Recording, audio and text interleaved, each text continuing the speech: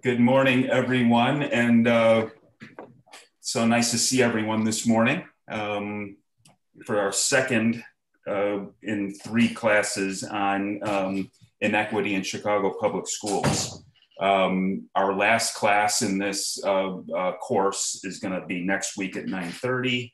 And then today and subsequent Sundays, we also have classes on foundations of faith, an hour with the Bible, and Fourth Church Clergy on Sundays at 12:30. I'm Ira Pilchin, by the way, for those of you who don't know me. I'm a member of the church's Adult Education Committee, which puts on these programs with great assistance from other committees throughout the church, and we'll get to that in a bit. I put in the chat a link to our portion of the church's website that has the descriptions of the adult education classes. So feel free to look at that at some point or copy that and visit it later. It's under the Academy of Faith and Life section on the church's website. So we hope you can join us for subsequent classes as well. And then also on Tuesday, October 6th, there's going to be a forum on the Illinois Graduated Tax Amendment with a special emphasis on the impact on education. That's 7 p.m. Tuesday, October 6th. I posted a link to the Zoom registration for that as well. That was organized as well as this course was organized with a lot of help from the church's Action for Equitable Education Committee. Janet Volk is with us, and I believe Claudia Jackson might be with us as well. They head up that committee. So if you're interested in these issues, working on these issues through the church, I think one of them will post their contact information in the chat if you haven't contacted them already. So that's it for that. Today's speaker, we're very glad to have with us the Chief Equity Officer of Chicago Public Schools, and that's Maurice Swinney. Dr. Swinney is the district's first Chief Equity Officer, and he's responsible for moving us closer to achieving educational equity, which is a moral imperative for CPS. In his role, Maurice examines our policies and programs for inequities and implements strategies that minimize gaps in resources, staffing, and high-quality academic programming. Dr. Swinney comes to us from Louisiana, where he was an educator there before he came over to CPS. So we're very thrilled to have him. Last week, our session with Derek Dawson was recorded along with this week's session, and the link for that is posted to the Adult Education Academy for Faith and Life website. So if you want to see that again or refer other people to that presentation, we'll post this session as well. So for those of us, or for anyone who wants to join us for next week, they can watch, and if they weren't with us for 1 or 2 weeks, they can watch those as well. So if you could spread the word on that, we'd really appreciate it. Dr. Swinney will take questions, and as we did last week, we find it most manageable in this setting to, if you could post your questions in the chat function. It can even be a summary of your question, because then if it is a question, I will call on you to expand upon your question and announce it to the group. If you are, I don't know if anyone is just on the phone, but if you are just on the phone and you don't have access to the chat, then just as we take questions, feel free to just break in and we'll accommodate you the best we can. So before we start with Dr. Swinney, we'll start with a prayer and then we'll go on to our presentation. So again, thank you all for joining us. Let us pray. Merciful and gracious God, we meet yearning for understanding of our broken world and what we can do to fulfill the needs and hopes of all your children, our brothers and sisters, our children. Watch over and lift up our teachers, our school district leaders and staff, and all who urge us and lead us to make your beloved community our reality. And now on to Dr. Swinney. Thank you. Thank you. Good morning, everyone. Good morning. Good morning. Glad to be here, spend time with you this Sunday morning. I am Maurice Swinney, Chief Equity Officer here in Chicago Public Schools. This is my second, I just completed 2 years in the role, and this is my 20th year in public education. Former English teacher, assistant principal, associate principal, that was a 9th grade principal in a large high school principal, and now Chief Equity Officer. Pretty excited. I still maintain a sense of high energy for the role. I recently completed my doctorate in education at Oral Roberts University in Tulsa.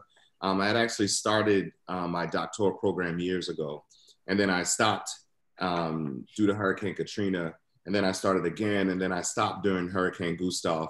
And so there were these, I'll call it the roller coaster ride of life. And when my father passed away in January 2016, before he passed away, he told me to finish school because he said that's what you really wanted. And so it was a motivation for me to go back to complete my doctorate. And I recently got the hard copy here in the mail, so it's like one of those I just keep near me every time I sit down.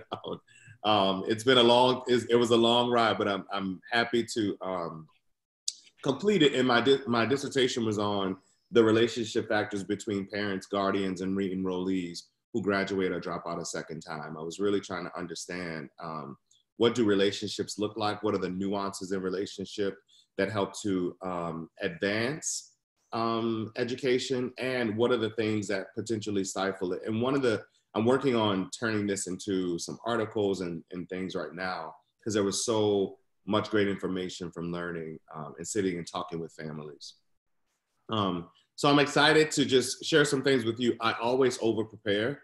So there will be, at some point, Ira, please feel totally free to cut me off and say, hey, let's move to questions, because I really want to be responsive to what people are wondering about the work in Chicago Public Schools. I'm going to share my screen. I am going to, and so you'll probably see my screen. Let's see, from the very beginning. So I'm gonna speed back. I am always thankful and grateful when people share space. Can everybody see the screen? Give me a thumbs up if you can. Okay, great, yep. Thank you. I'm always thankful and grateful when people give me the opportunity to speak. I know time is precious. And so I always want to do my due diligence by not wasting people's time, but by sharing important information that helps people to understand what's happening in Chicago. And so please drop your questions in the chat as we go along. So I am me, and here is my team.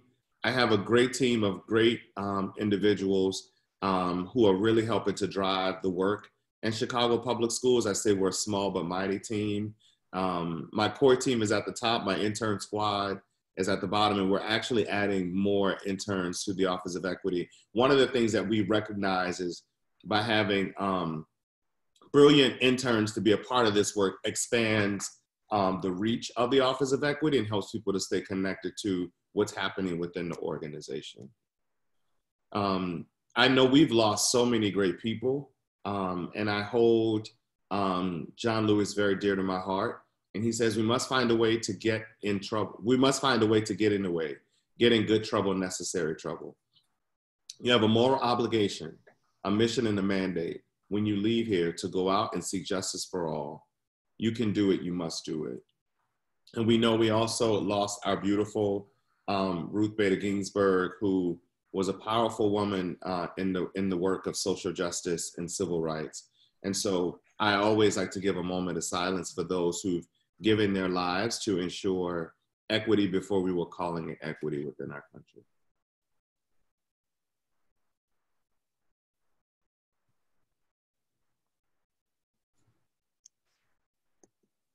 With that, we hold the truth that Black Lives Matter.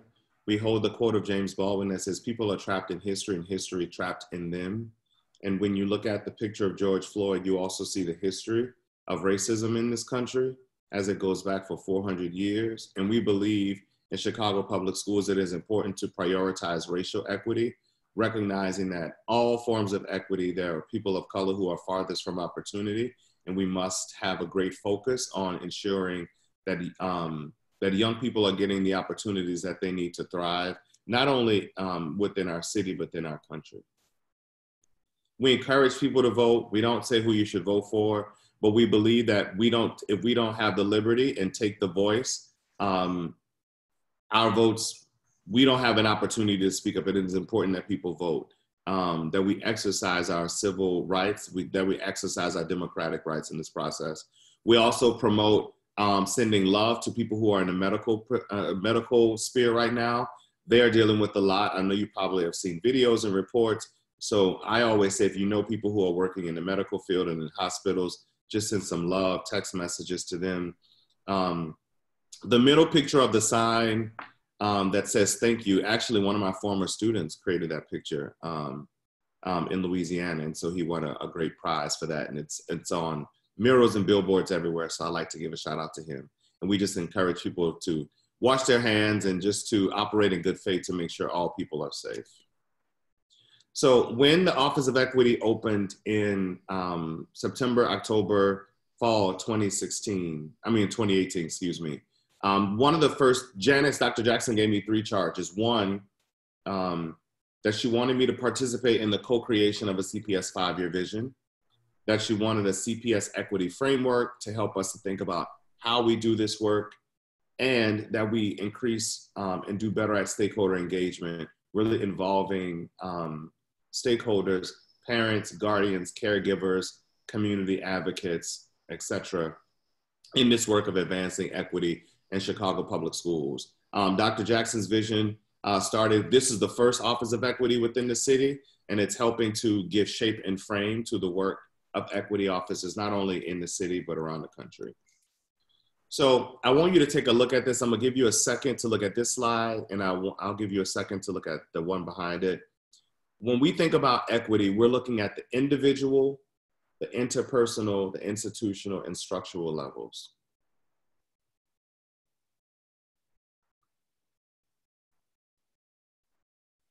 So individual meaning, what's my role in this? What's my personal role? How am I showing up in front of people every day? The interpersonal, which is about how am I interacting and engaging with others? Institutional, what are the structures and barriers that keep, that tax or burden one particular community and provide opportunities and resources for others? And what are the structural things that need to be moved?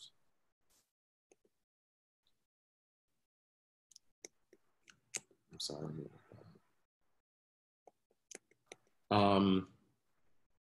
I think this is important as we think about like, what's my role? Like, what's my daily work in this? And what is the organization, or what must the organization do to advance equity within Chicago public schools? And how do we make sure that we're not having racialized outcomes? So when you all presented the idea of, let's talk about inequities, and you gave the example of Whitney Young, and I forgot the other school, those are the same questions we're asking.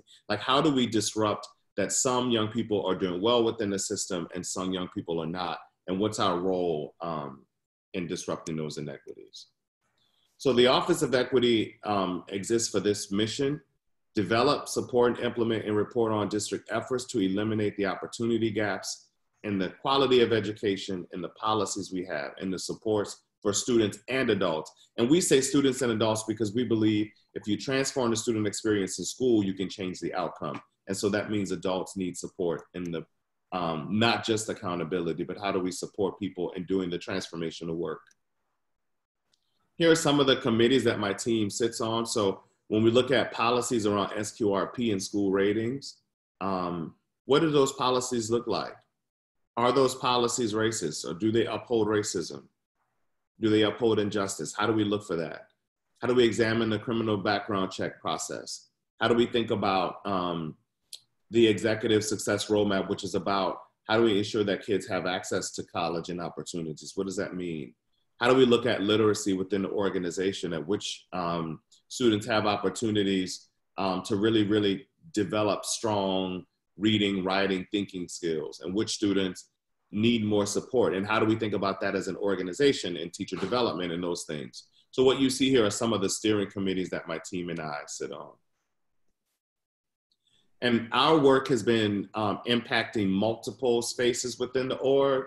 So when we think about the capital investments, where did the $600+ million go? How do we ensure that if we're fixing up schools or adding or strengthening the technology layout in those schools, how do we make sure that the money is distributed equitably? How do we make sure that the money is getting to places that need, that have critical needs, and how do we be responsive to that? And also, how do we make sure that students have the best people in front of them? And that's a part of like teacher development, that's a part of the workforce. And so we provided some extra funding, like $44 million to schools that have been historically underserved. So with that, I'm gonna switch gears just for a second to let you know, if you go to equity.cps.edu, this is a website, a public-facing toolkit that I might spend some time after questions if we have time. But the public-facing toolkit, so that anyone can go and download the CPS Equity Framework. It's available for anyone. The progress page will continue to let us know where we're making progress, and we have some more information coming. If you ever want to read stories about teachers and principals who are working in the system, who we call equity champions, you can see their stories. There are tools and supports to talk about anti-racist practices, to talk about resource allocation, and tools that were co-developed by some teachers and some that we have collected from all over the place that have been very helpful. And then some of the groups, and then some of the events. And you can also, if you share the website with someone, you can let them know they can translate the language. So if they want to, if they have a different language that they speak, Spanish, Simple Chinese, Filipino, etc., they can choose and select the language. And so even though the framework is like a physical document, it's also translated within this frame right here. So that's all like big infrastructure thinking. I'm not going to push us further into the CPS Equity Framework and what it believes. If you see the gray space behind you, I'm sorry, not behind you, behind the colored image, it's called targeting universalism. And targeting universalism says we have to set high goals for everyone, every student, by race, by gender, by class, by socioeconomic background, and make sure that we set the goal as the same for everyone, and figure out what are the targeted structures and solutions that have to be created, what are the systems that have to be changed in order to get people to that goal. The reason why we use targeting universalism is because we need to avoid creating low expectations for different groups of students. At the end of the day, we want to make sure that all young people do well, and we have to figure out what's the accelerated path to close those opportunity gaps. And we said that's the truth. The 4 dimensions, these 4 colors, represent the CPS equity lens. Liberatory thinking is about how do we address issues of our mindsets, anti-racist practices, what do we think about culturally responsive education. Inclusive partnerships is about who has a seat at the table, who must have a seat at the table. Resource equity is about where resources are now, what should they be. And fair policies and systems is about how do we ensure that policies don't benefit one group and burden another. And we say for every equity challenge, whether we're talking about literacy, whether we're talking about school quality, we have to enact the CPS equity lens in order to solve whatever that current equity issue is. So one example would be if we're trying to figure out literacy in a school, what are the policies that are disrupting that? What resources are needed to support those teachers in those schools? What are the mindset shifts that we have to really talk about? What are the conversations we need to have about what we believe people are capable of? And how do we involve parents and students in the process of supporting them with literacy? So all of those things are critically important. And are our policies fair? Are we measuring the right things? And so we believe that if we take every equity issue, everything we're struggling with, everything we're trying to move on as an organization, through the equity lens, we can start to get at what's being solved. We actually have teachers who are using the equity lens in their classroom. One teacher, she asked herself this question around fair policies and systems. thinking about which students benefit or which students get to pass out the paper and which students don't. It was a way of thinking that I was like, right, that's a system within the classroom. So who gets to participate? Who gets to move around? Well, I know we're in virtual spaces now, so it's a little different. But who gets to have those roles and responsibilities in the classroom and which students do not? So that is the equity lens that we're using to mitigate and solve the problems and issues we're facing within the organization. So let me stop there around infrastructure and see if there are questions just around how we're set up as an organization, the way we're approaching these challenges, before I start to get into some granular things. Yeah, there were some comments and like a question or two in the chat. I'm not sure if they're answered or not. So if you want to elaborate further or just ask Dr. Swinney, please go ahead and unmute yourself. This is Jerry Johnson. I was just curious as examples of who the members of all those steering committees are. Are they just staff and CPS or others? Yeah, it's a mix. Some of those, for example, for the criminal background check, the work that we're doing, we don't have community members in those spaces because sometimes it's sensitive and personal information. So like there's data sharing protocols. But what we've done as the Office of Equity is go out and talk with people around what the criminal background check process is and how might we think about ensuring that those people who are connected to their families who have issues or sort of wrapped in the justice system. I'm trying not to use dehumanizing language. So like people who have criminal backgrounds, maybe to some to no fault of their own, like how do we think about that? And how do we support recidivism? How do we support justice work so that they have access to participate in school life? So those are some of the things we're solving for, thinking through. Okay. Maurice, earlier you put up a slide about stakeholders. Could you put that up again, please?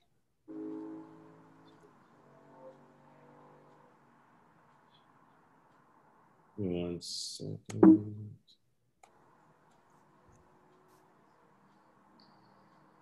I'm not sure which slide. Let's see. Or maybe you were just talking about the stakeholders. Oh, yeah. Yeah.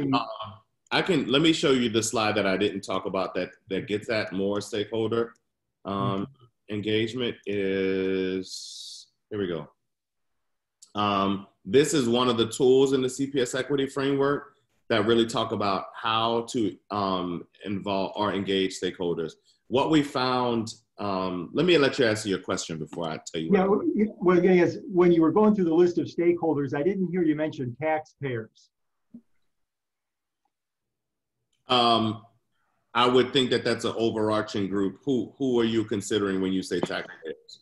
When I say taxpayers, I mean people who pay taxes in the city of Chicago, businesses and individuals. And it may be an overarching group, but I think it would be a lot more inclusive and effective to specifically name taxpayers as a stakeholder because they are so important to the whole system. And there are taxpayers who are not involved in the system other than through the fact that they pay taxes to support it. I would want to know more about what that means for you in order to, I think taxpayers are included. I'm not sure what you mean by that, to be honest with you. Yeah, what I mean is that we need to be respectful of taxpayers who are funding this thing. Otherwise, we're not going to have any taxpayers. And to not list them as a separate group is disrespectful to taxpayers. And it also kind of shuts them out of the whole process of making sure that the system works. Because it's not going to work if we don't have respect for the taxpayers. I think everyone is a taxpayer. I'm not sure how you can say that about every group, though. I mean, you could say just about every one of these groups overlaps with other groups, but we're identifying the other groups separately. What I think we should do is add taxpayers as a stakeholder, because they clearly are, as a group, a very important group of stakeholders in this whole system. I think taxpayers are already included. You would have to expound and help me to understand how you say that taxpayers are not. Because there's no, when we're going through the list of groups of stakeholders, you can go to specific groups and say, what's your input in the system? But we're not saying we're going to go specifically to taxpayers. What's your view of how this should work? So we should have them identified also as a separate group in this system if we're going to make progress in making sure the whole system works and is functional going forward. I think it would be constructive to do that. That's all I'm going to say. All right, I'm on this committee. I think we need to let him move forward, and you can work with the committee later. Thank you. Hi, Rebecca. I would like to ask if CHA or any entity in the city that talks about housing and the environment in which our youngsters try to go to school are involved directly as a task force or some kind of a group that works with you all.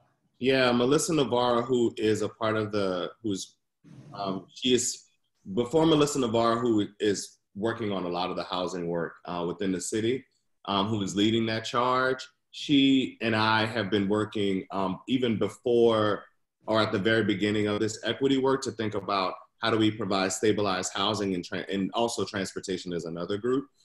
There is something forthcoming around how do city agencies galvanize or sort of come together to support families, because as a former principal, even when young people were doing well, if someone had an eviction notice or lost their job and didn't have stable housing, it impacted their educational experience.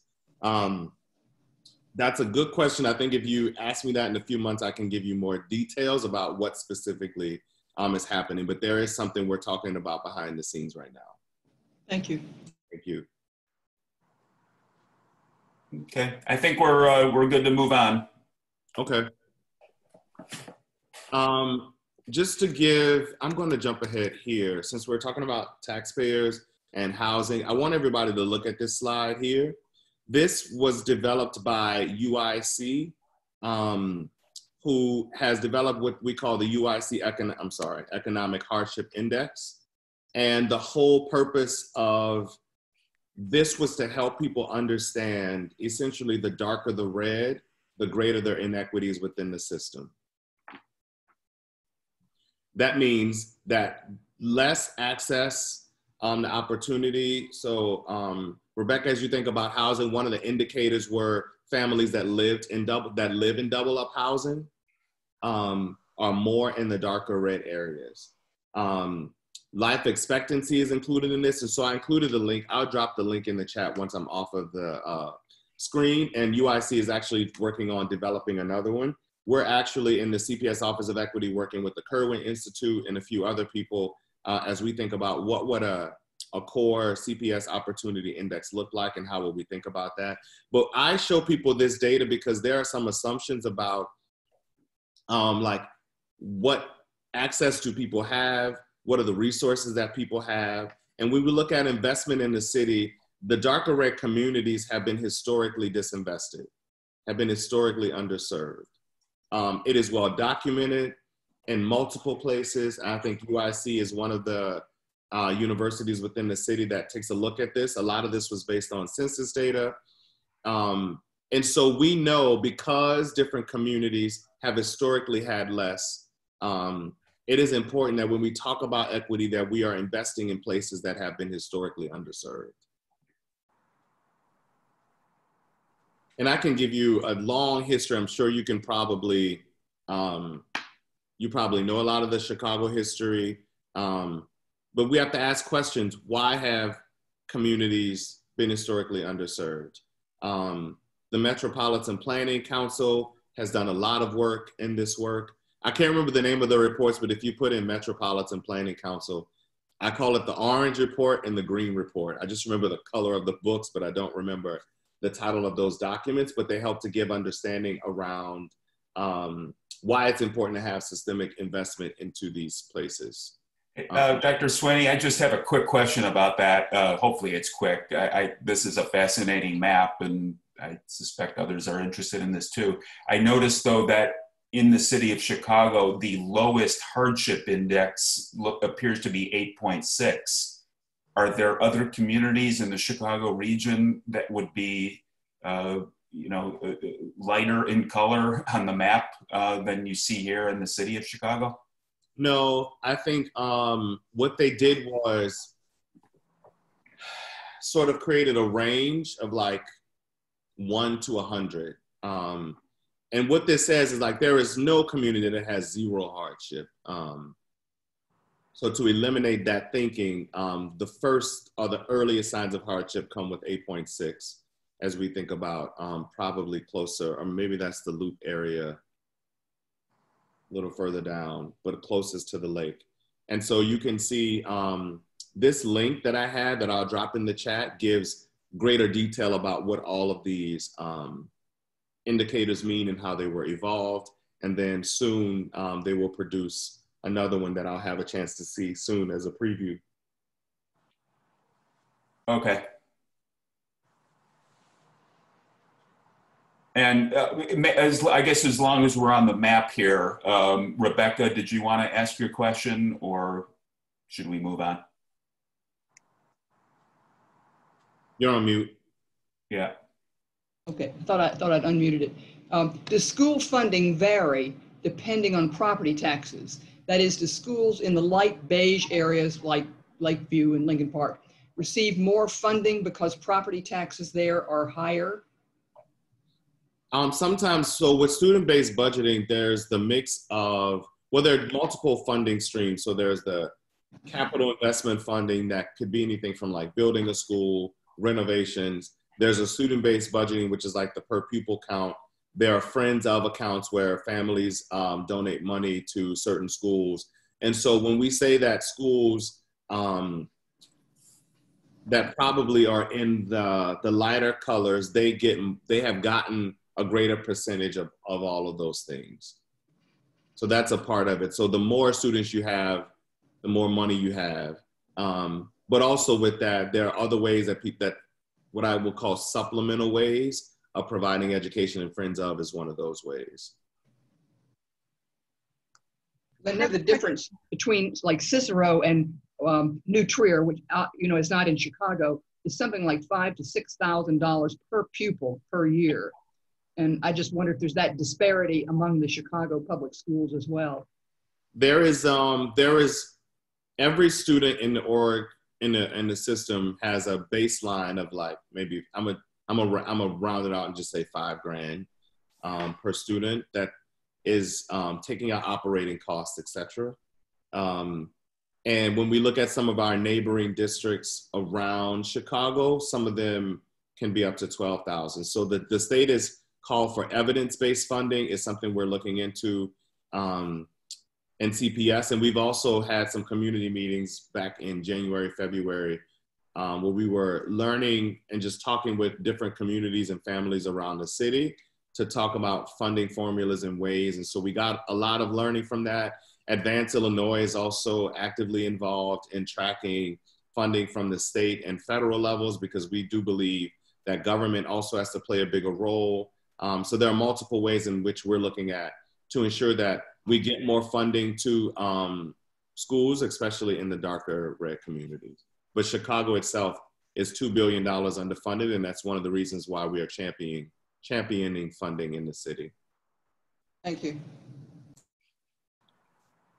So a part of our work, you're welcome. So a part of our work is in the Office of Equity to present a strong case for equity within the city and outside of the city.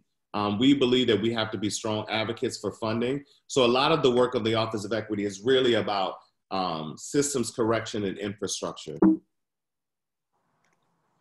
So for us, the lighter definition, we have much more in the definition in the framework itself.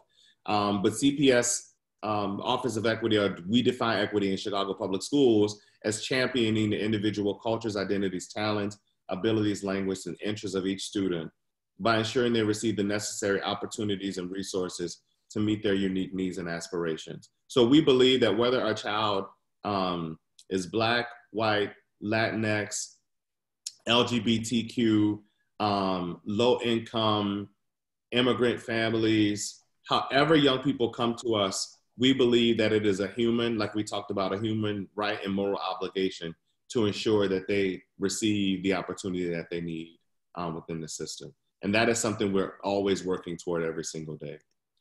So I'm not going to do this activity that I have. I was going to have you download the framework and do a lot of stuff. I see we're cutting close on time, so I want to make sure that there are time for questions. But I do want to say within the framework, there are ways that we help to make the framework usable for families. So for families and communities and teachers. So while we as an organization are examining all of our policies right now to make sure that they're more equitable, while we are working on a different funding formula and advocating for additional funding from government, et cetera, while we are looking at our school rating policy, there are these what I call big buckets of work.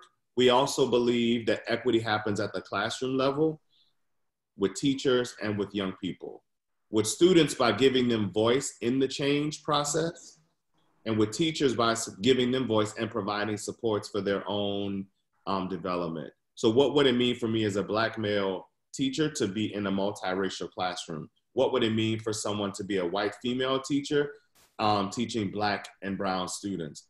And how do we think about helping people to recognize that the way we show up, our backgrounds, our histories, our cultures and identities are coming with us into that classroom, and that in some ways they might be in conflict with what we want for our young people and what they experience from us. And so the framework, like that slide I showed in the beginning, is about the individual, the interpersonal, and the institution level to enact change.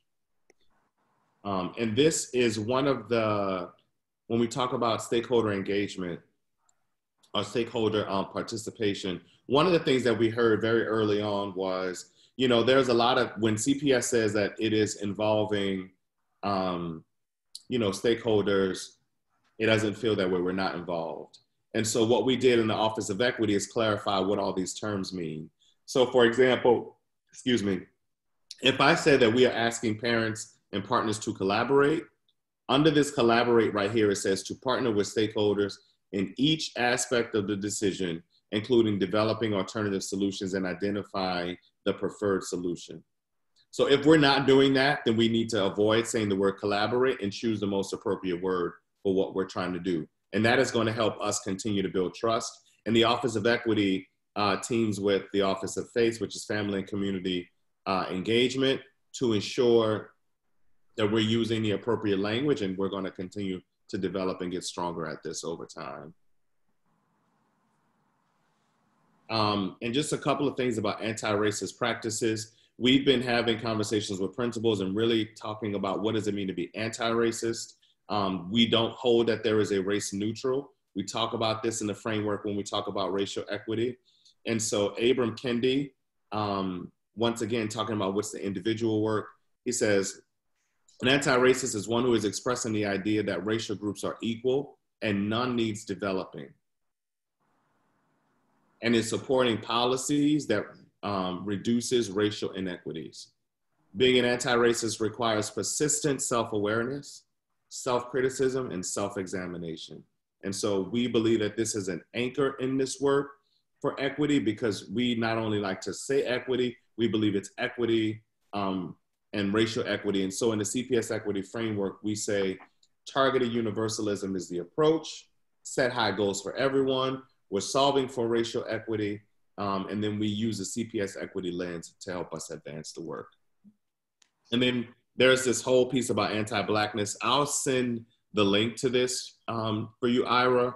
There's a great video that really talks by Kimberly Jones. It has some expletives in it, so there's a clean version on YouTube somewhere. But she really does a good job with talking about the 400-year history of America, and through the monopoly. It's phenomenal. I've watched it 1,000 times, not literally 1,000 times, but 1,000 times. And there's some activities. If you all wanted to take this up, I can set up a time with you to talk about some activities that help to support anti-racist practices. Great. But one of the things we talk about were just words like black list, black eye, black mood, black magic, how the word black has forever been associated with bad. And that's something in our brains that we have to constantly disrupt. How do we not think of the term black as being negative? And how do we work on that schema within our own minds? So with that, it's 10:12. I want to be respectful of your time, so I'm going to turn it back to Ira, and I can answer questions. If you have specific questions about what CPS is doing on any front, I can answer those. And I can go over time if I need to. Okay, great. Let's see. We had if somebody asked a question, if you could share your contact information, if they have additional questions for you personally, maybe share that in the chat if you wish, or if there's another way to contact you. I will do that.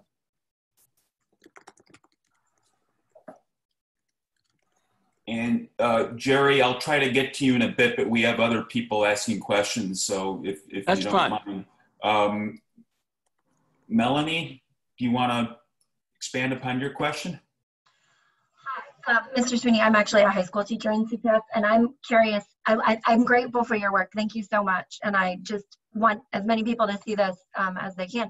I'm curious about, and I don't even mean if I'm using the wording incorrectly, but I believe in all these systemic inequities. And even that when a child enters into kindergarten, they've already started. And so is it most effective to, try to help out as soon as possible? I mean, like as a high school teacher, I feel like I have this issue that can happen that by the time we get them in 9th grade, we see them so large. And I teach at Whitney Young, and even at Whitney Young, I see the inequities of an incoming freshman. Mm-hmm. And it's literally about, there's so many things. And so is there data that shows in your work or just experience, since you have so much, of like, where can we help the most? What helps the most? Yeah, good. Thank you. Shout out to high school. I was a high school principal, so I get it. And in your lens around what is happening, and I was a 9th grade principal for a while too, so I know exactly, to some degree, I have a lot of connections there. I do believe that early literacy is the way that we solve a lot of this. I recently had a conversation with Dr. Flemings, who's over literacy, and she's developed a framework, and more information is coming out about that soon. We have a new chief of early literacy, Brian Stokes. And so we just had what we call an early literacy collaborative meeting, because a part of this, to your point, is around how do we ensure that teachers who are teaching have the background in reading. I was an English teacher, and I learned to be a reading teacher. And I learned because when I was in college, one of my best friends couldn't read, and I didn't know it.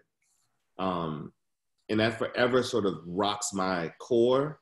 And so I received training in like Success for All, direct instruction, my favorite letters training. And I actually think high school teachers can benefit from that. And so just email me and let's keep talking, because there is something there. There is an opportunity there. But we have to do two things. We have to get the early literacy strong and tight, and that's what we're working on. I wish we could move quicker. And then at the same time, what's happening for people who've sort of passed that K3, pre-K3 stage, and how do we think about that? But I do believe that is the strongest access.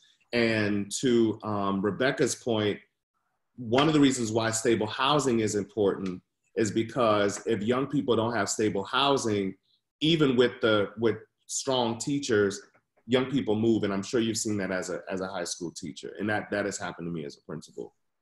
So thank you for that. My email is in the chat. Great. And Susan Graham, did you want to ask your question? If you want to go on. Sure. Sure. I just was, one of your earlier slides were talking about partnerships. And I'm familiar with the Loyola University School of Ed. They partner with CPS, particularly at the Senn High School. And I'm wondering how successful partnerships with School of Ed's universities in the city are working with CPS and if that helps the equity issues or is going in that direction. I know that's their goal, and I'm just wondering how that's working. And what was the organization? Repeat that for me. It was Loyola University, the School of Ed. Got it. I had a conversation with Loyola University School of Ed about a month ago, and we will be following up soon. But I mean, yeah, I don't mean just that university. I mean, have you looked into having partnerships with other universities, and how is that working? Yeah, I will say that the partnerships with universities doesn't sit in the Office of Equity right now, even though I have partnerships with U of C, with the consortium in research. So I'm a part of a research steering committee to make sure we're looking at the right data, collaborating on that data. We've been talking with UIC, like, so for example, some of the interns we're having, I will say it's not coordinated in the way that I would want it to be, but I think in terms of research it is.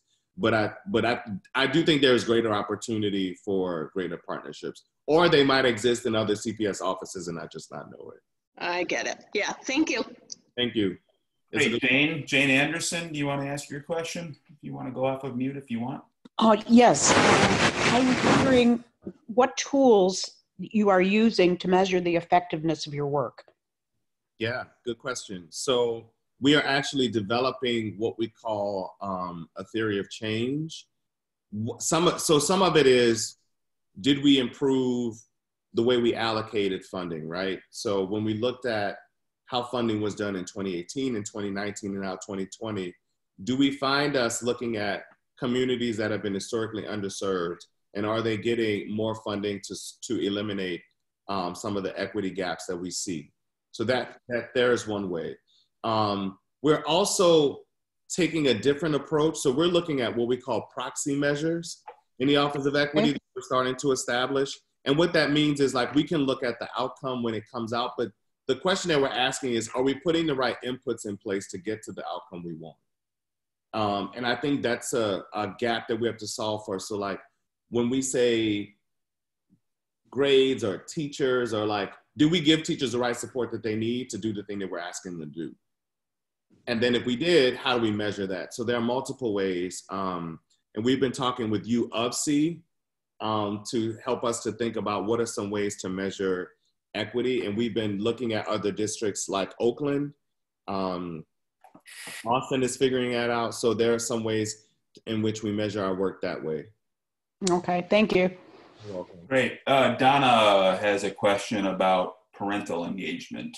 Yeah. Do you want to expand upon that? Yes, my question is, I so believe in early literacy. Mm-hmm. My question is, how are you involving parent engagement? Because we know it begins at the very youngest ages, and reading together helps that process of increasing literacy. Yeah, two things. Email me. And the reason why I say that is because I'm pulling together people who have a deep concern and love for early literacy to get more feedback.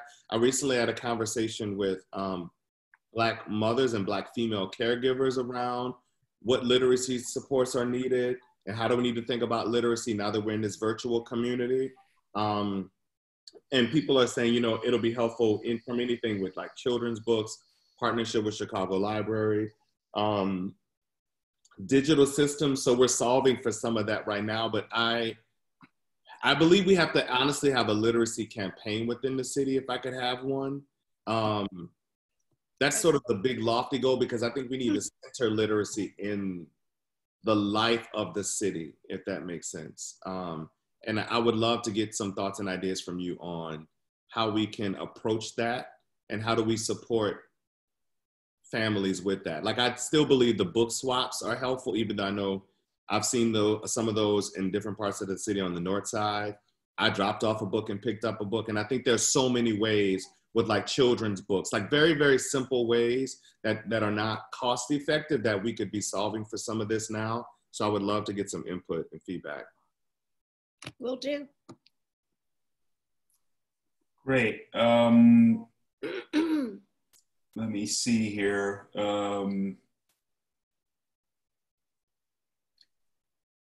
Claudia, do you want to raise your question?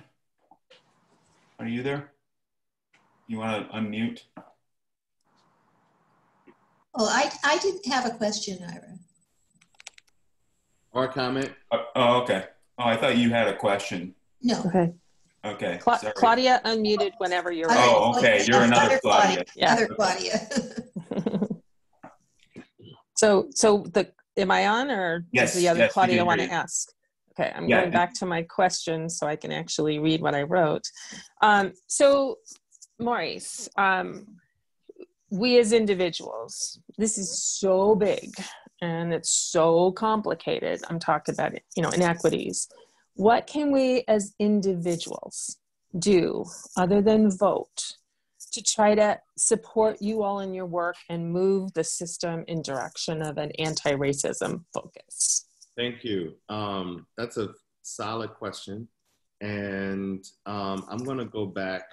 First, I'm going to say something, but I want you to see it on the slide. Actually, I'm going to get a different slideshow. Part of it, I think, is doing what we call the internal work of understanding how are we showing up in relationship to the people around us. So one small example that I do for myself is I don't walk past Black boys without saying hello, good morning, how are you? Because the interactions that we have with people make the largest difference in the world. And I have been a principal in a school in this urban community. I've been in a majority white school in the rural South in Louisiana. And I tell you, the way in which we engage or interact with people sits at the core of all things. And so I think that is a part of it. So like, what's the kind of do right now that you can do right now? I would say that. And then the other part, I think, is advocating for or figuring out what are some ways to maybe as a church, look at which one of the schools in your community, in your church community, needs additional resources around literacy. I think there are ways in which groups of people can come together and say, hey, school, we are interested in supporting something. How might we be of service and help?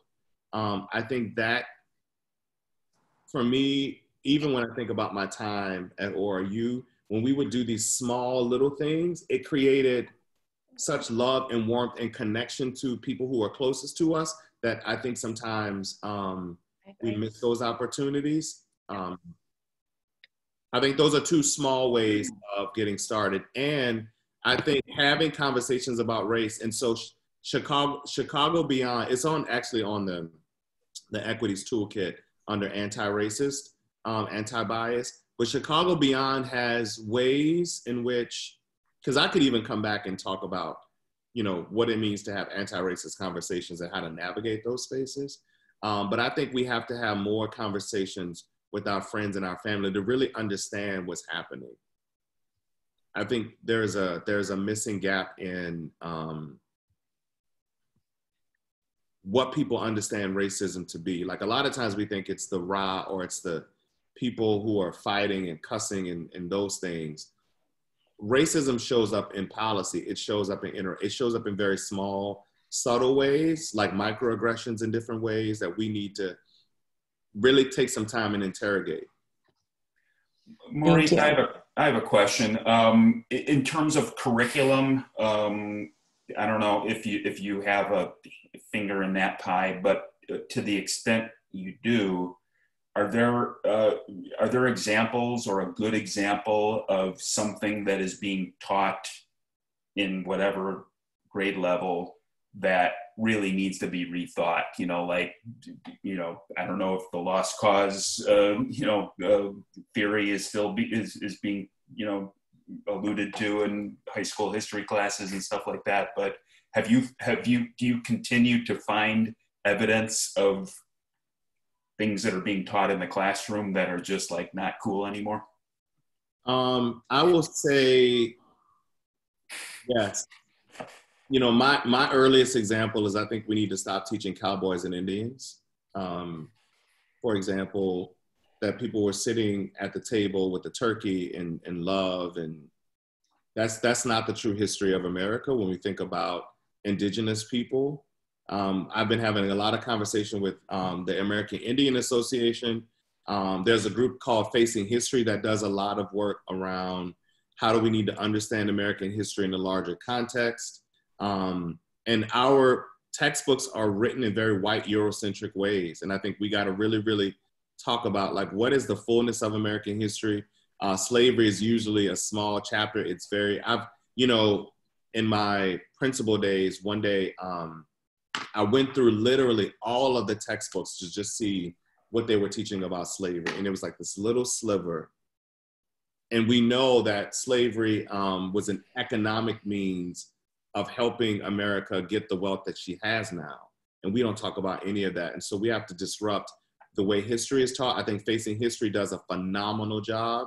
We're pulling in resources and stories.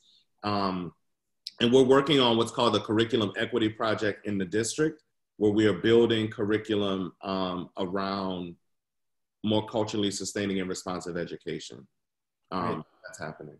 Thank you. And then there was a question about how these programs are functioning during the pandemic restrictions. Do you have anything to add about COVID in particular and what challenges you're facing and what you're doing? I mean, there was an early vision around wanting young people back in schools to be connected to teachers physically in the space with relationships.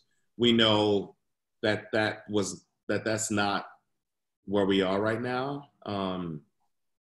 I think that's the real challenge. There is something about proximity and relationships that really help to drive and foster strong community, especially for young people who are needing more access and opportunity. But we'll figure it out. I think, we want people to wear masks and keep clean, stay safe, whatever the appropriate terms are around that, so that we could find ways to have potentially hybrid models to have connections. But we will only act based on the science to make sure that we're not putting, that we don't want any lives lost, of course. So I think that's the greater challenge around COVID. And, I think for me personally, the early literacy is a challenge I keep thinking about in this COVID space. It is. It's something that we got to figure out. And we're working on it. Unfortunately, I want it to be done like that. And it's just, I can't have my way in that way. Especially in a bureaucracy like CPS. There's quite a few comments congratulating you on your PhD. I know that there are many people on the call who are educators themselves or have been educators. And we also got the word out to volunteer tutoring organizations. So I hope that there are some volunteer tutors and others who are in that space on this call. We appreciate all your work with that. And hopefully this call today, this class today is elaborated on, what CPS is doing around these areas. And now we know about those resources. And the go-to guy, Dr. Swinney, if you have any other questions or whatever.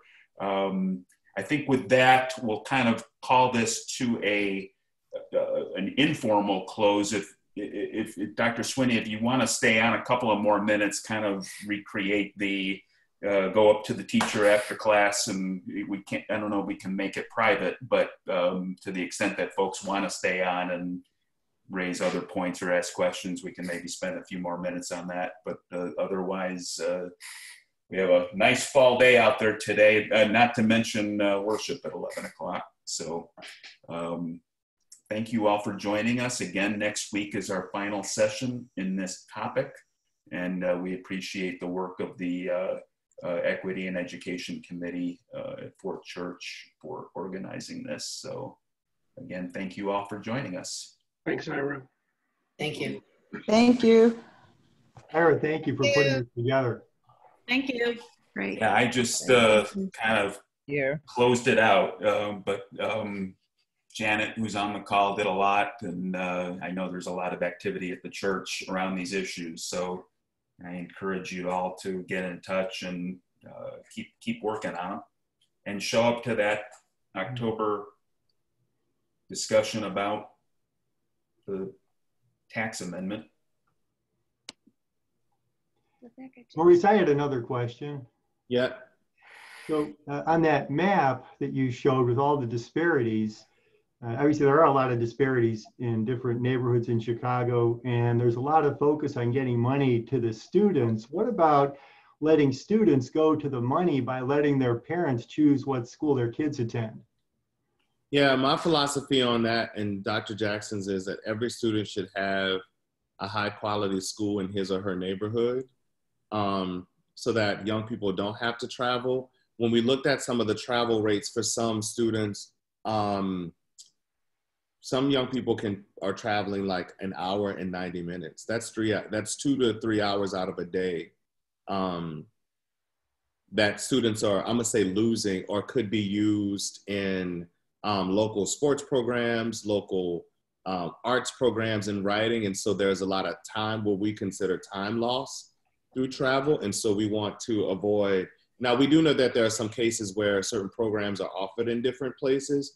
And so if I want a particular program, the hours or the time used to travel might, not seem egregious to me as a student. But we want, and also by investing in communities or in, I'm gonna say, school buildings and programs, it increases the property value and tax value of people who are living in those communities, which allows for, the side effect of having more equity in your home, and it creates more opportunities. And so we believe, like when we look at the new Englewood STEM school, it has created, there's a health clinic in the school. It's created so many benefits for that community.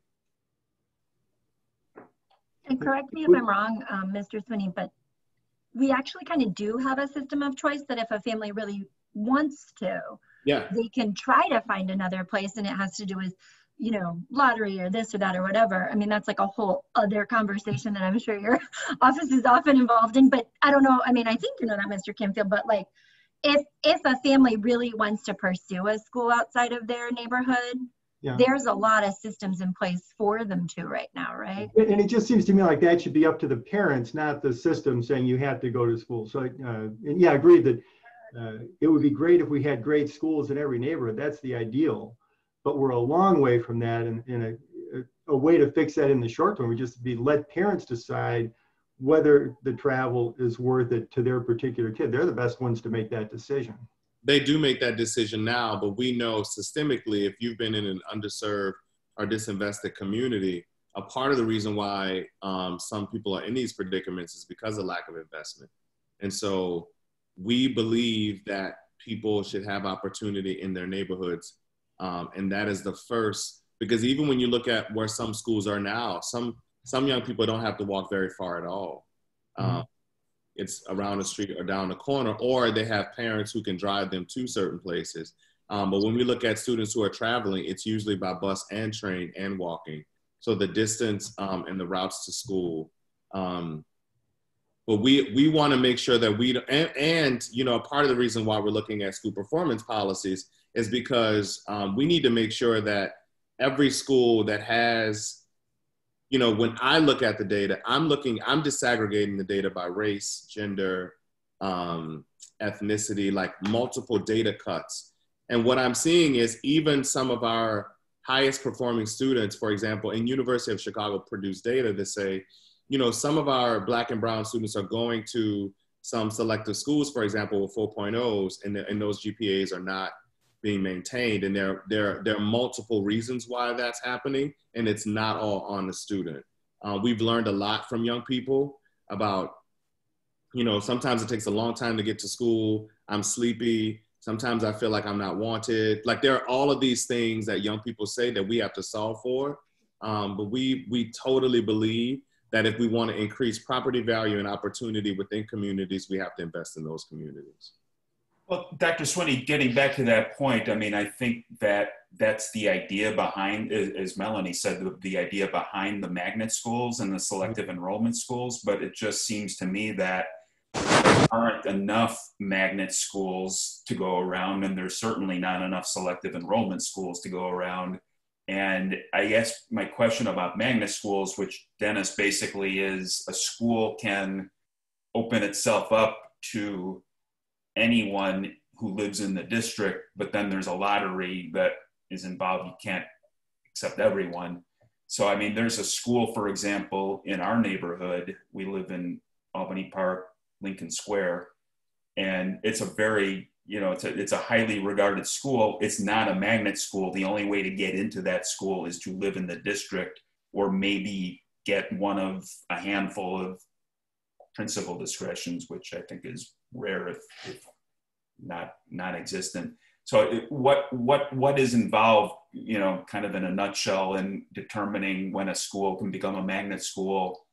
And is that up to the school itself, or does the district say you're going to be a magnet school? Or I think I would want to unpack what all of that means in terms of magnet selective enrollment, because I think there's a byproduct of people thinking that the other people who are in different schools aren't doing a great job. There's an assumption around, there are so many economic factors that are also playing out that are contributing to school quality. I mean, there's a lot happening. And we have to solve for like more clinicians in schools, more supports for families. And one of the things that I and my team are figuring out are what are all of the systems that could create more stabilization for families within the city. And that has to be at the core of it. Around economics, education, I say expungement, which is work around criminal justice. As we know, there's a disproportionality around those people who have been incarcerated or who are incarcerated. There's a lot, there's just a lot. But I want to get back to the core of the school being in those communities. And if teachers need more support, I want to support teachers, because I actually want people to stay in communities. Like when teachers came to teach at Tilden, or when they go to Englewood or Little Village or just wherever in the city, people are going to those spaces believing that they can make the change and help to support. And I want to support people who are doing this tough work. That's my view on it now. One question came up in the chat that we didn't get time to answer, but to the extent that you recruit teachers from diverse backgrounds, do you have any specifics or anything to add about that? Are you involved in that, or is that another part of CPS? Partially, we've been talking about a few things. It's usually the Office of Talent, but in the CPS 5-year vision, we made some commitments around increasing the number of Black and Brown teachers within the city. A part of that too is there are multiple ways of like recruiting. So we've been talking, I think actually they might have already been starting to go into historically Black colleges and universities. There's also, we've been talking about pipeline work. So I was a student who was in high school that was interested in education. And so here I am, like a long time, you know. And one of my teachers, Miss Strickland and Miss Murray, two of those people who helped to push me into teacher education programs, you know, I still talk to them to this day saying thank you. And so I think there's some pipeline work that has to continue that we're building out. And then we have a program in CPS where some of our paraprofessionals are working on degrees to become teachers. So we're addressing it from multiple angles. And if you have any other great ideas, I'd love to hear them to continue to do that. Yeah, the HBCUs is a good source, I would imagine. What I've observed that I would hope that somewhere happened in CPS is like that. So you talk about equity, it feels like there's programs that certain schools might do because their school chooses to do it. And I wish that like a little part of your program existed in every school. And so that like it wasn't a choice around, because there's a couple of things that Whitney Young does that we are trying, that they've always, I won't say always, what I understand is they've tried to do it, but the local school is choosing to do it. probably because they don't need to put the money elsewhere. You know what I mean? Like, I know that. Like, we don't need to put the money in, I'm going to just say something blanket that is probably wrong because I'm not administration, but like, we don't need as many security officers as someone else might need. Like, I'm going to make that up. I don't know that, but that's an easy blanket statement. And so we have a dedicated teacher who's a math tutor and a dedicated teacher who's a writing tutor. You know what I mean? And I know the locals, you probably know this, Mr. Bush, like the local school council dedicates to doing that. And I know that that's there specifically to help with the intent to specifically help students who might have come to the school in a different place. You know what I mean? Yep, and it would be wonderful if we could afford to do that for all the high school. You know. Yes. And that's what, or like we have a math class that tries to accelerate kids because they didn't have it in their grade school. And that's directly for Black and Brown students, but that takes an entire math class from somewhere else. I wish all the schools could do you know what I mean? Like, and that's what I would hope that maybe your office, look, that's getting really detailed, but like, wouldn't that be amazing if just, it wasn't the local school's choice, but everybody, you know, am I thinking of the right thing? Yeah, I think if I were to reframe what you're saying, I always say I haven't seen a bad school, but I've seen an under-resourced one. And I believe if every school that one would say has not been successful by any measure usually has less resources than the schools that we say are. And to your point, like you think about when young people go to college in multiple universities, there are math centers, there are writing centers, there's a lot of this sort of wraparound services, and that has to be the approach in education. And I think the country funds education horribly. And those are just two specific examples. I can say I was at XYZ Select Enrollment School and they didn't do that, and Whitney Young does it. And I think that's like an amazing thing the principal and the LSE decide to do. Mm-hmm. But I wish everybody could, you know, or it's the same idea, like preschool at every grade school for everybody in the neighborhood. You know, I mean, I know those are really expensive things I'm mentioning, but like, I hope that those are the kinds of things that we're like, we can move to. I don't know. Yeah, Melanie, from my experience, I mean, we're at Whitney Young and we were at the Selective Enrollment Elementary School as well. And it seems like it's the parental involvement and the resources the parents have. I mean, I hardly have to be involved in the Friends of Whitney Young or whatever, because I know there are so many super talented, super resourced, super connected people who know how to fundraise, who know how to articulate what's needed. And, you know, there's gotta be schools out there, I would imagine, that, you know, the parents don't have that power. So I guess, Maurice, my one question for you is how do you interact with the parent communities at these under-resourced schools so that there's more of a grassroots, hey, we need this, and this is what we're going to do to get it? Yeah, and then I'm going to pass it because I think Tracy and some other people had some things. I think a part of, there's a balance of like, we have a social and moral responsibility from an equity perspective that we just need to do it. And I think that employs political will and moral clarity around, if we say we love people, and if we want the best for people, and if we want to ensure that young people have access to this beautiful country, then we have to do it. And I will say we do a lot of listening from the Office of Equity. That's why we did the $44 million investment into positions for at least I think it was 100 schools that we know we had disparity in. Right now, it was at least a 2-year commitment while we do bigger solving for funding. So that's a part of it, Ira. But I will say we, you know, years ago, CPS did a 2020 campaign around equity and funding, and I think it's one of the things that we have to continue to do. Maurice, I need to log, but thank you for a very interesting presentation. Thank you. Have a good one. Thanks, Dennis. Take care.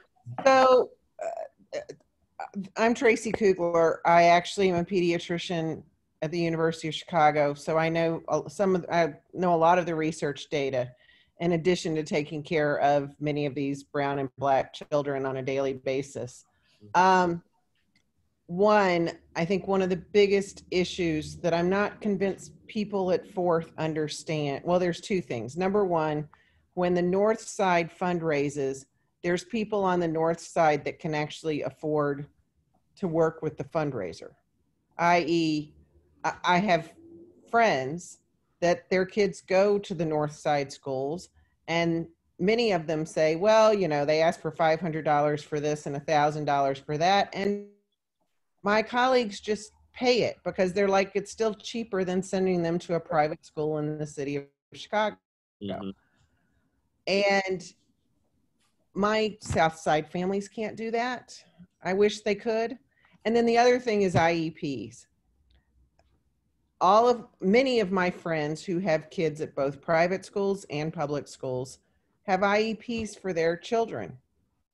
They have paid for they have gone either through their private insurance or whatever for the neuropsychologist. And my understanding is that you can't even get IEPs for the children on the South Side. And that messes up the funding for those schools as well as their educational process.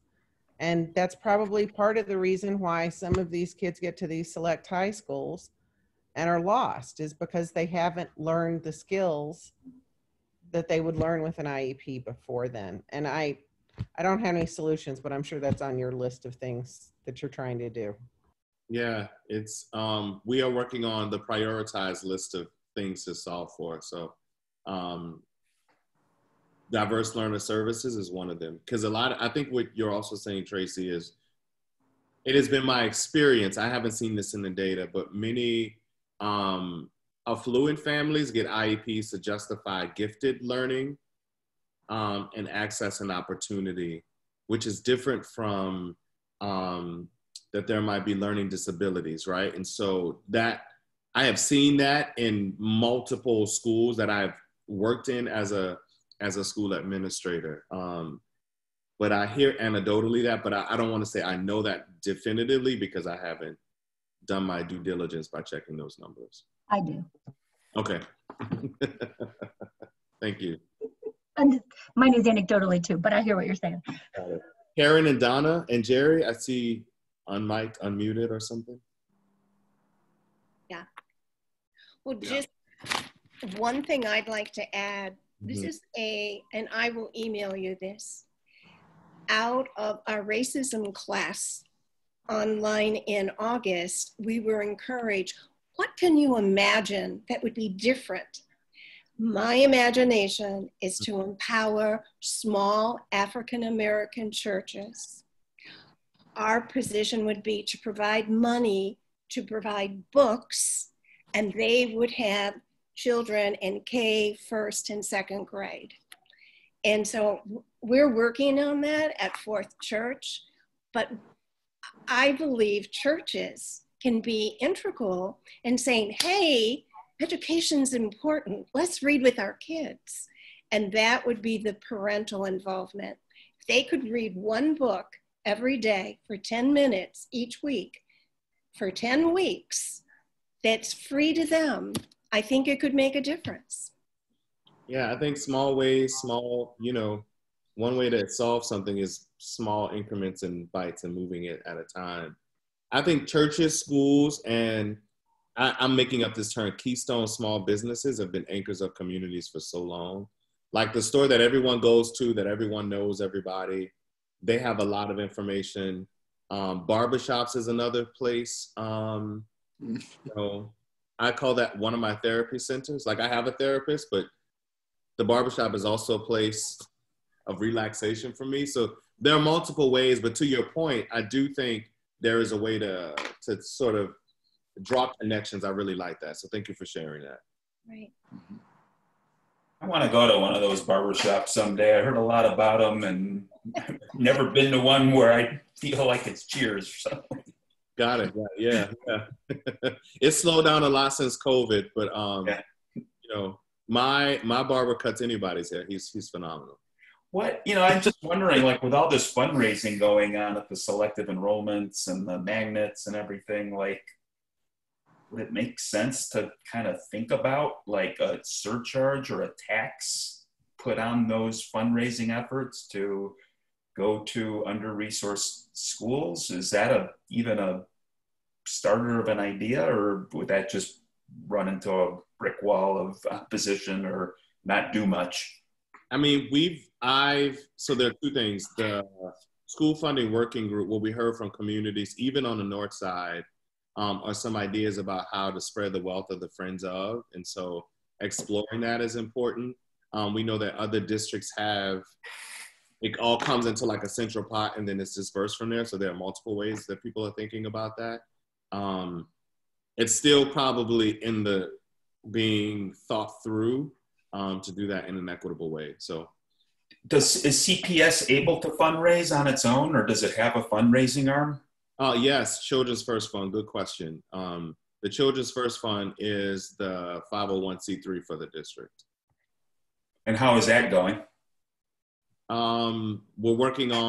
We built out some strategies to anchor different people who want to fund different opportunities. So that's being narrowed right now. Mm-hmm. Jerry? I see. Yeah, just quick question. You mentioned earlier on about looking at different formulas for funding. Does that include evidence-based? Yes. Okay. Evidence-based is probably the number one. Take lead from the state. Yes, sir. Yeah. Karen, you are unmuted. Did you have a question? Okay. Gonna run to church. Thanks again, Maurice. Enjoyed it very much. Thank you. Nice to meet you all. Thank you. Thank you. Thank you so much. Bye-bye. If everyone's okay, I think I'll close this out. But Maurice, thank you so much for spending time and extra time. You're working off the clock now, so appreciate it. Thank you. Can I ask one more quick question? And it's just about the recruitment piece. I really want to see more Black and Brown and Asian and Indigenous people like as teachers in all the schools. Mm-hmm. And I was a department chair at my former school. I help with hiring in my current one. And there's not a lot of people of color in the math and sciences. Like we literally try our best to find candidates that would fit at our school. And I don't know if it's that we have to, like you said, the pipeline thing and or supporting them once they're in the district so people are successful. And I know we want that with all teachers, but I think it's particularly hard for certain groups of teachers to feel supported. Is that another thing that we can do? Yeah. I was looking at something that Evanston was doing, or they might still be like hiring teams and training and helping hiring teams. You know, part of it, I wonder if it's about implicit or explicit bias or, or cultural ways and understanding in the interview process. There's so many layers to that. But I'm talking even candidates. Let's not even say people who get hired, but candidates in math and science are so low. It's hard to hire people when you don't have candidates. Yeah, I think the talent team is working on that, specifically what they're doing. I would be lying if I said I knew, but I know it's... That's awesome. That's good to know. And it's okay. I didn't mean to take away. I just thought I'd give that 2 cents because I think students seeing themselves represented in their teachers is super important. So I think someone from Whitney Young reached out to us, and maybe Liam Bird, my equity policy strategist, is talking with somebody at Whitney Young to talk about some of this work. Awesome. I don't remember who the person was. It's okay. I'm not responsible for any of it. I just wondered, since you're here, I'm so glad to meet you. Thank you. I would take the same opportunities you are too, so no, I'm good. Is it still a rule for teachers to live in the city? There are, but there are some exceptions. Like math and science, special ed, I think, and foreign language. Oh, okay. But it's about hiring. When you're hired, like I couldn't move, which I don't want to. I'm not trying to. But like an example is I couldn't move, but if I lived out of the district when I was hired, I could. Okay. Mm-hmm. Okay. Thank you so much. Yeah. Thank you.